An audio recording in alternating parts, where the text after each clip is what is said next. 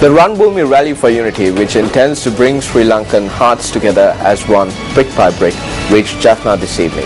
The rally commenced day 3 of the journey across the country from Kilinochchi.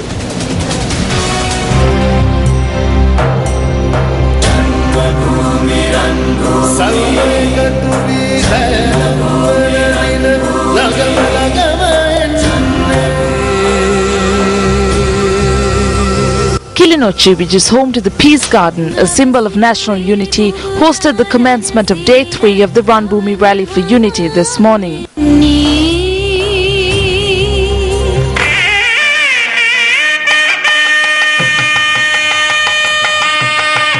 An Ashirvada Puja was held at the Murukkandi Kovil in Kilinochchi this morning prior to the departure of the Ranbumi Rally for Unity.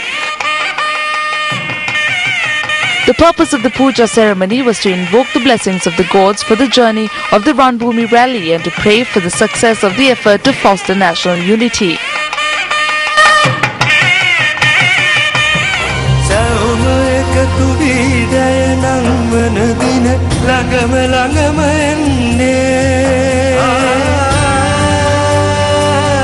The Ranbumi Rally for Unity, a combined effort of Newsfirst.lk, Newsfirst, the National Youth Services Council and the Colombo Port City, commenced Day 3 of the journey today from the NYSC premises in Kilinochchi.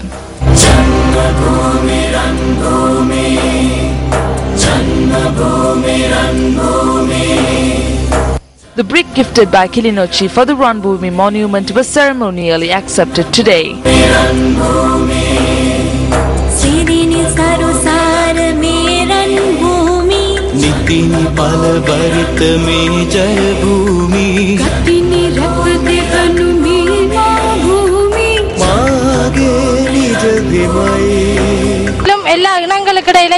We pray that all communities will unite and that Sri Lanka will be a peaceful country.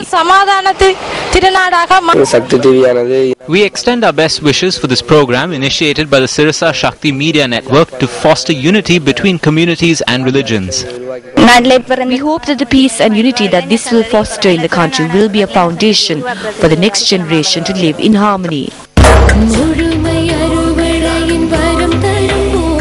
Amid the blessings of the people, the Ranbumi Rally for Unity bid farewell to Kilinochchi and made its way to Punarin.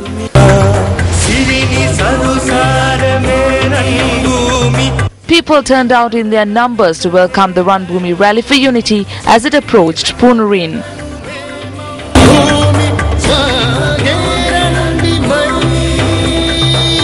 The brick bearing the name of Punarin for the Ranbumi monument was ceremonially presented for the rally today, marking Punarin's support to building a nation devoid of communal and religious differences. The Ranbumi Rally for Unity approached Jaffna via the Sangupiti Bridge, another endeavour which connected the north and the south.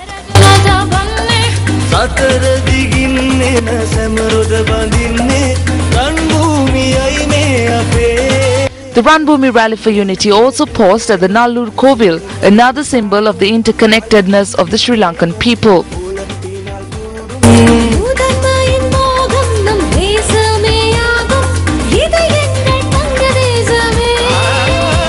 An Ashirvada Puja was held at the Kovil invoking blessings on the Ranbumi Rally for Unity.